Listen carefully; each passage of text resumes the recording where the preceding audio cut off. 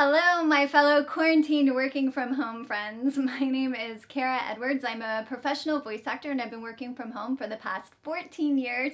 So I thought I would put together a quick and dirty little video of some things that I have learned along the way about how to schedule your day. When you go in an office, you have somebody who's telling you, hey, it's time to take lunch. Hey, this project is due at this specific time. Hey, you need to leave work for the day. You've done enough.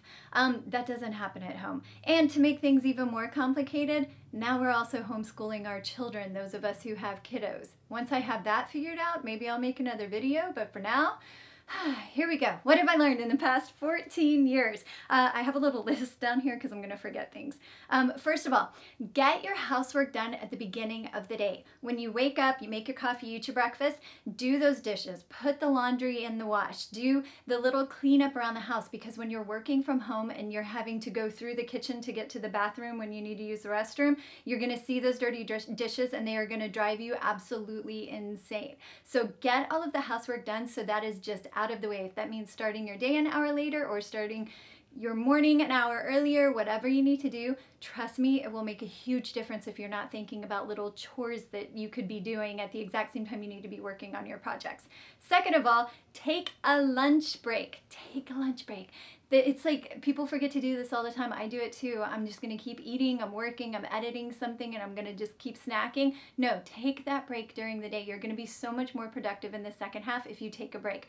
Use it to watch a little TV maybe, because my third suggestion, don't turn on a TV if you're working. If you've got it in the background, trust me, it's like Facebook. You're going to totally get sucked into the TV and you're going to be way less productive.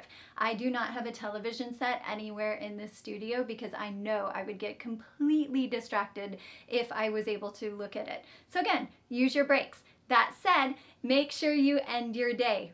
Obviously, you're going to end your day. Find a time that's like 6 o'clock, 7 o'clock, I don't work past X time. Obviously emergencies come up, things are all out of whack right now, but if you can end your day and try not to work on weekends, you're gonna be so much more focused in those hours that you are actually working.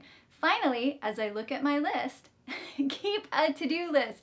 Duh, Kara. I know it kind of is probably an obvious one, but it makes a huge difference for me if I just keep a running list of all the things that I need to be doing and I can mark them off as I go. It just feels good to know that I'm accomplishing something every day. Also, Google Calendars has been an enormous help for me.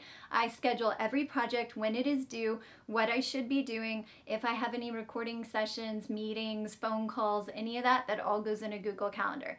So I hope something in here has been a little bit helpful. I know this is a crazy time and we are all in this together. I've said that a lot lately. It's in like every commercial. Stay well. Thanks.